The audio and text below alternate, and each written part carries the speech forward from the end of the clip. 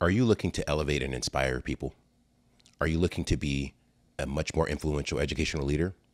Well, if that's you, you're in the right place. In today's episode, we're going to share 3 strategies that will help you increase your impact as an educational leader. Grab a pen, a piece of paper, get ready to take some notes because we're starting right now. Hey everybody, Gordon Amerson here, Superintendent of Schools and Clifton Certified Strengths Coach.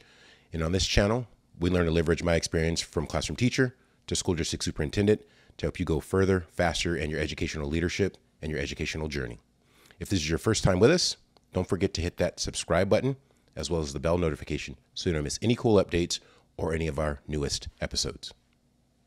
All right, everybody. So in today's episode, we're going to talk about educational leadership. This is something we've talked about before, but we're going to talk about it from a slightly different angle today, because when I think about educational leadership and I think about how we help the next generation of leaders, how we inspire the next generation of leaders to do it better than we do it, it's how do we take and cultivate kind of those big ideas to then help you increase and enhance and leverage what you know and what you're able to do as an educational leader. So in today's episode, we're going to talk kind of in a big context, some big ideas around how important it is to increase your skills as an educational leader. So 3 strategies, and let's dig right in. So strategy number 1, as an educational leader, we have to be willing and able to embrace our authentic leadership self. What does that mean? It means that if I am an introvert and I'm not this big personality, charismatic, out front type of leader, but I'm more of a behind the scenes strategist who's thinking about the data, the evidence, the best practice, the research. Just be our authentic self. Don't try to be an extrovert when you're an introvert. Because people, as you interact with them as a leader, they're looking for you to be your most authentic self. So if you like to be out front and you like to be charismatic and you like to be kind of in the front of the room, lean into that. Lean into your strengths, your talents. We talk all about CliftonStrengths and your natural gifts and your natural talents. You can get more information about that in this video, but always thinking about what are the best ways that we can leverage the skills and knowledge and expertise of who we are to be our best and most authentic selves.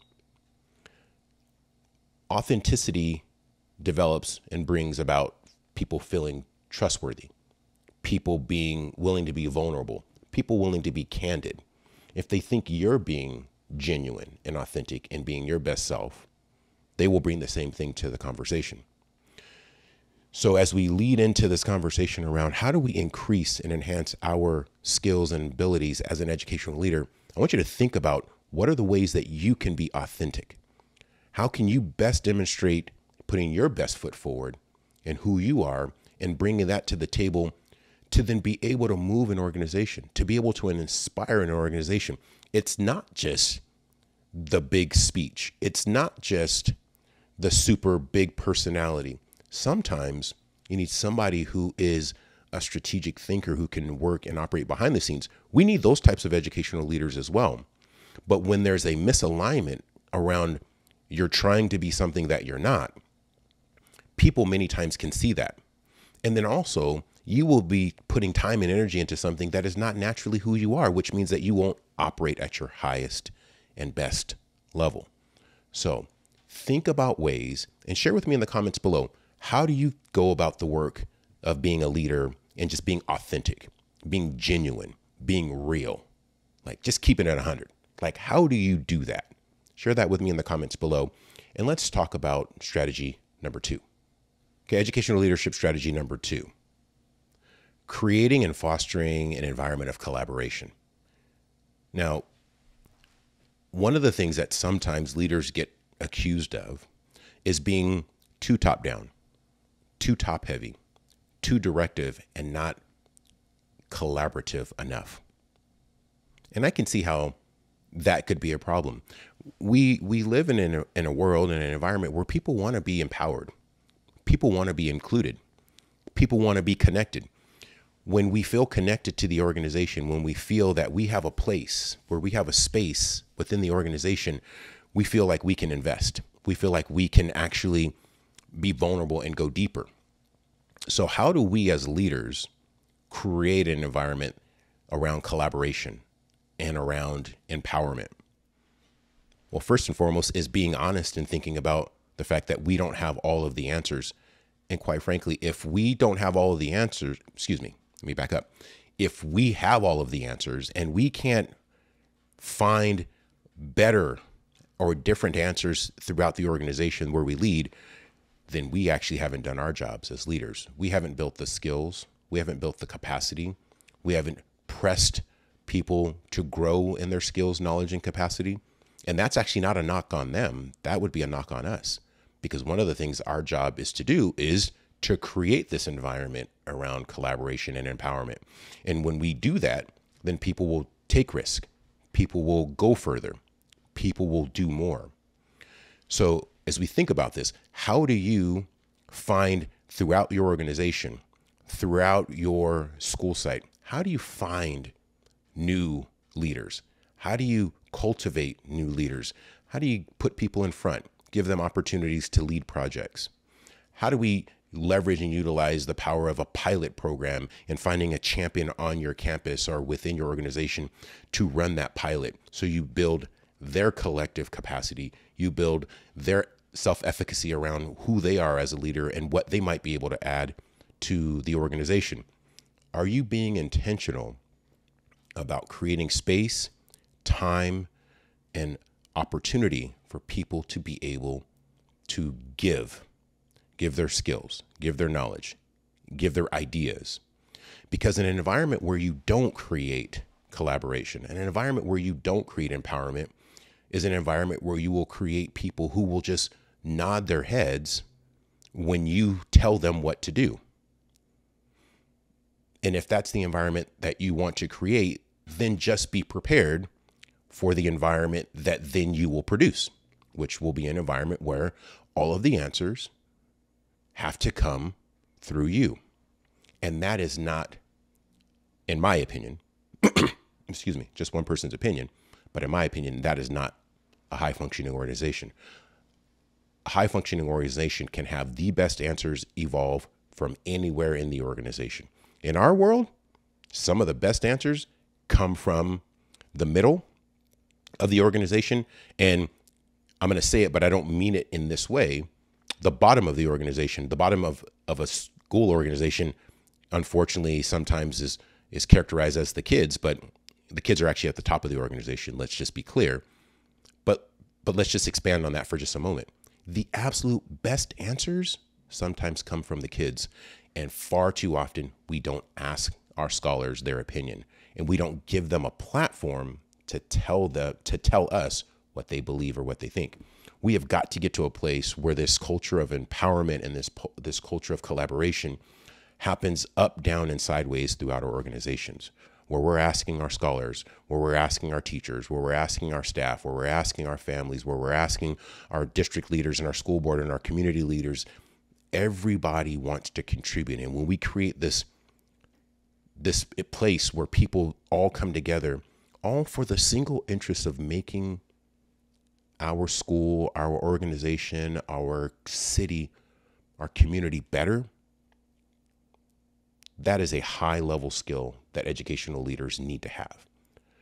So thinking through that, how will you, or how do you, create an environment of collaboration and empowerment? Not only are we going to give you the platform to be able to talk to one another and build ideas, but we're going to empower you to then implement those ideas. We're going to give you a platform to go out and do that work. That's high skills. That's high level leadership. And that's leadership strategy number 2. Leadership strategy number 3. Prioritizing strategic thinking and visionary leadership. Number one thing for leaders is don't think about the organization in terms of today. If you want to increase your skills, your impact, and your influence as a leader, You have to be thinking about the organization in terms of the next 12 months, 24 months, 36 months.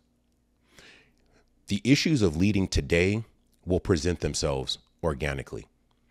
You show up at the office and problems will be there.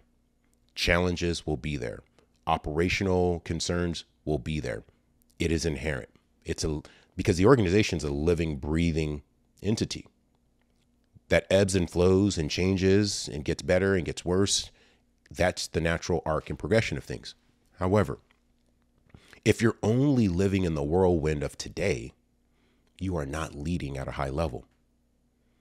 Because in order to make sure that the problems of today don't continue to fester next month, next year, and into the future, you have to be thinking about strategically, what do you do and what's your vision for where the organization will be in the coming years?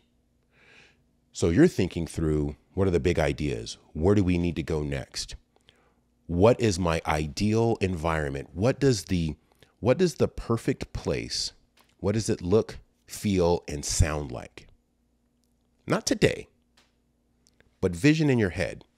What does a high functioning school, what does a high functioning district, what does a high functioning classroom, what does it look, feel, and sound like?